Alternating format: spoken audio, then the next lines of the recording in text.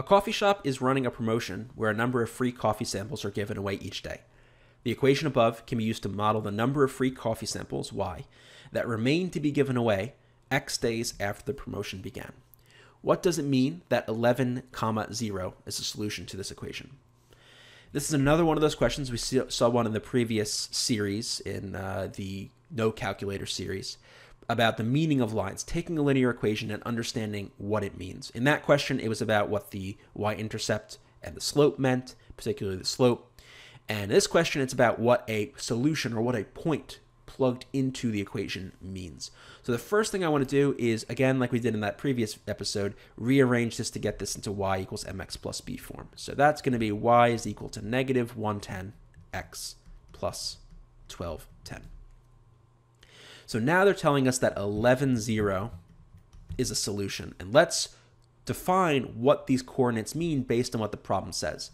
So the x coordinate is the number of days after the promotion began. So days after promotion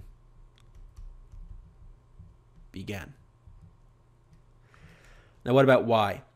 Y is the number of coffee samples that remain to be given away. So basically it's how many coffee samples they have left. So number of coffee samples left. So if we were to then figure out what this point represents without looking at the choices, it's saying after 11 days, they are out of coffee samples to give out. So let's look at the choices. During the promotion, 11 samples are given away each day. No. We'll come back to this one in a second to talk about actually how many are given away each day. It takes 11 days during the promotion to see 1,210 customers. Be very careful. We're giving away a certain amount of coffee, and we'll talk about where this number is coming from in a second. But we're not talking about the number of customers. Nothing here says anything about the number of customers. Doesn't say anything like we give one packet away to each customer and one only. This is not about the customers. It's about the packets. It takes 11 days during the promotion until none of the samples are remaining. Yes, that's exactly what we said. 11 days after the promotion, we are out of samples. So that looks good.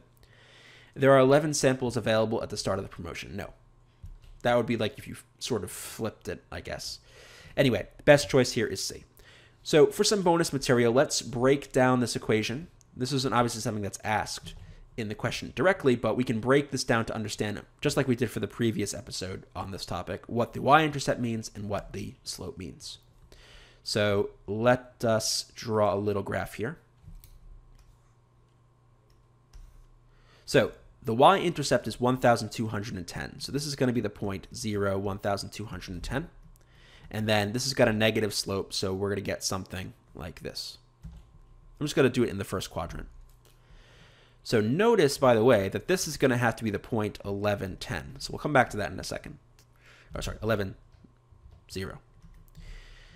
First things first, this y-intercept, what does it mean? Well, on day 0, in other words, before we've begun giving out any coffee at all, this y represents the number of coffee samples left. So this is, like we said in the previous video, it's the starting amount. We are beginning this promotion with 1,210 coffee samples. And that's kind of what they're trying to make you think here, like it's 1,210 customers, but it's really coffee samples, but nothing to do with what's going on in this problem, right? It's really for the starting point. At 0 days, you have 1,210 coffee samples to give out. So this is the number of coffee samples you're starting with.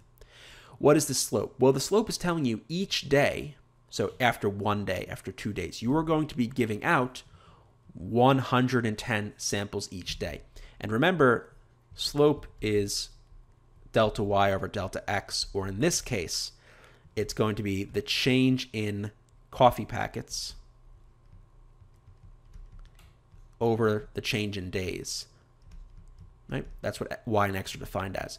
So since the coffee packets is the since this slope is negative 110, which is the same thing as negative 110 over 1, this tells you how one quantity changes when the other quantity changes. So for every 1 day of change, we are going to give away 110 packets, right? We're going to lose 110 packets. And you can see that, right? As we go across 1 day, we go down 110. Across 1 day, down 110. Across 1 day, down 110. We do this all the way until we get to the final step where we're completely out on day 11. We're completely out of coffee samples because each of those days we've given out 110. And if you check it, 110 times 11 is 1,210. So totally makes sense, totally consistent. So that was just a little bonus. You didn't need all of this to answer the question, but I just wanted to review how we understand this equation in terms of the real life quantities.